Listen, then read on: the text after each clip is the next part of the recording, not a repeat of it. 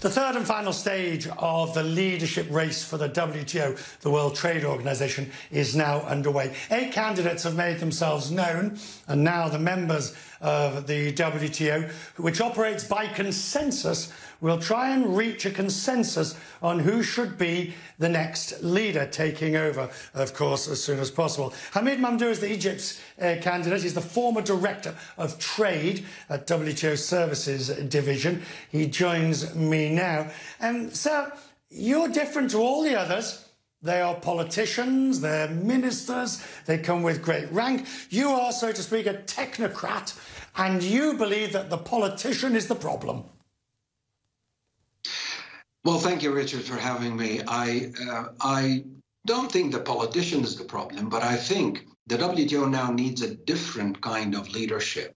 We've been having political leaders for the past 25 years. The only exception is the last one.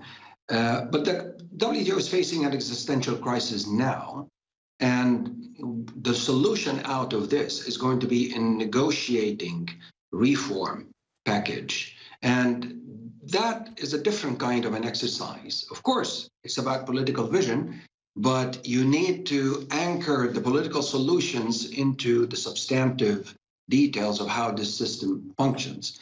And this is where I'm coming from.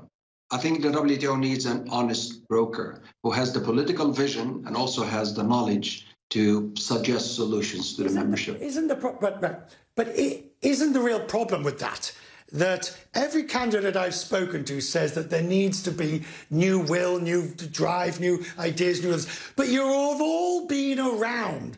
The WTO has languished on all of your watches.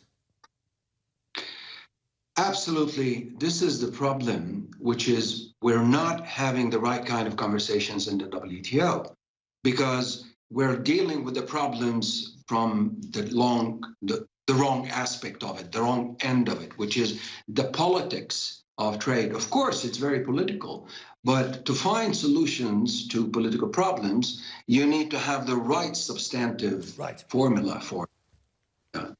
And that's not something that you can mobilize simple political will for. You need to find the solutions through the right conversations.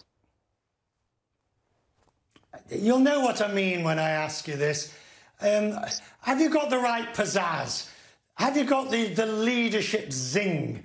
Can you stand there and look Donald Trump, assuming he wins for the purpose of this question, to look them in the eye, or Boris Johnson?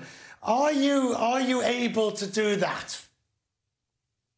Well, I have been almost doing that for the past 30 years at different degrees, not at the level of heads of states, but certainly with ministers. Because the argument about having a politician is that this will give you access to political leaders. But my point here is that if you're Director General of the WTO, you do have access. The real question is, when you have access, what do you do with it? What kind of conversations would you have behind closed doors with USTR in Washington, or the Trade Commissioner in Brussels, or the Chinese Trade Minister in Beijing, or with any political leader anywhere? It's how you mobilize the kind of substantive arguments that would inspire the enlightened self-interest that would lead them to see the WTO as the solution and not the problem. Inspire the enlightened self-interest.